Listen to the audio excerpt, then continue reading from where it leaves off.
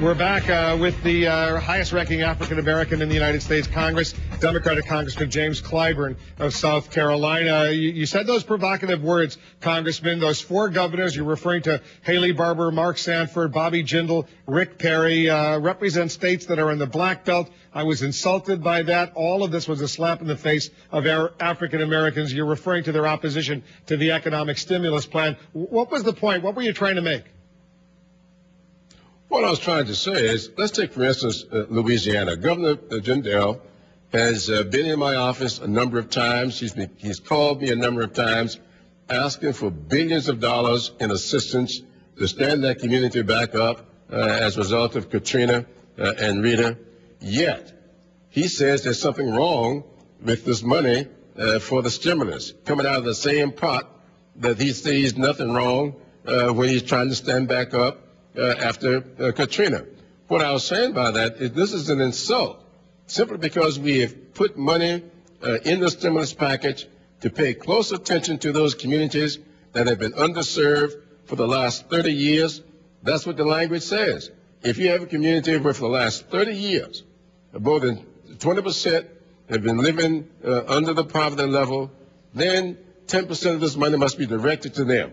Why do you not want to do that? All right. Those are the communities that are hurting. A spokesman for your governor, Governor Mark Sanford of South Carolina, a spokesman said this. He said, Representative Clyburn is no stranger to playing the race card because he has no defense for the runaway spending and the deficits contained in the so-called stimulus bill that will hurt our economy. Spending money at the federal level that we do not have represents a future tax increase on all South Carolinians, regardless of their color, and in the process of doing so, he's ripping off everyone he claims to represent. A tough statement from a spokesman from Governor Sanford against you. Well, let's talk about South Carolina. If you look at the formula we put together, there are 12 counties in South Carolina that would fit within this formula. Now, that means with 46 counties in our state, that means that more than 25% of our counties are covered by this stipulation needing special attention. All 12 of those counties are along the I-95 corridor that's been dubbed the corridor of shame that all these people talk about but never want to do anything about. We have legislation here now with the money to do something about the schools, do something about water and sewage along that corridor in these 12 counties, and now the governor says, I don't want to accept the money. That's why I call this an insult. That's why I said this is a slap in the face, because the majority of those counties are, in fact, inhabited by African Americans. So are you saying, and we'll be blunt, that these governors are racist? No, I never used that word in my life, and I will not use it now. I will say this, that the majority of the counties, those 12 counties that are covered by this in South Carolina, are African American counties.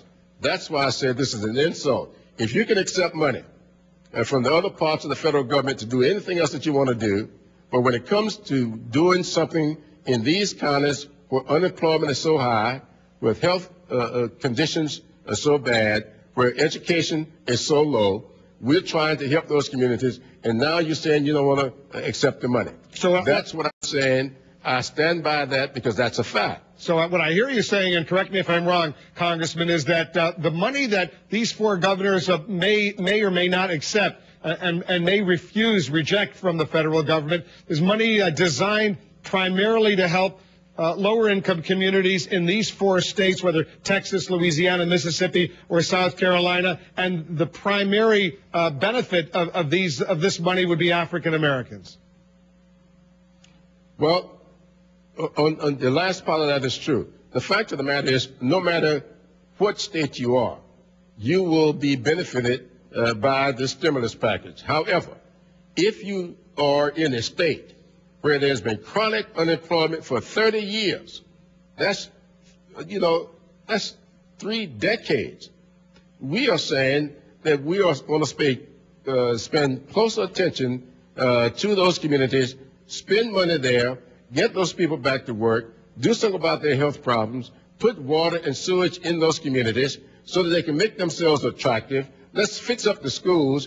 Remember, the president's been talking about J.V. Martin School in Dillon County on the I-95 corridor a school that's built in the 1850s where they cannot even teach if there's a train coming by. We're trying to fix up all of that.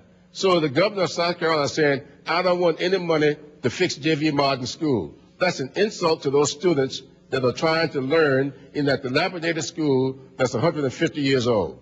You think he'll accept the money when all is said and done, Governor Sanford?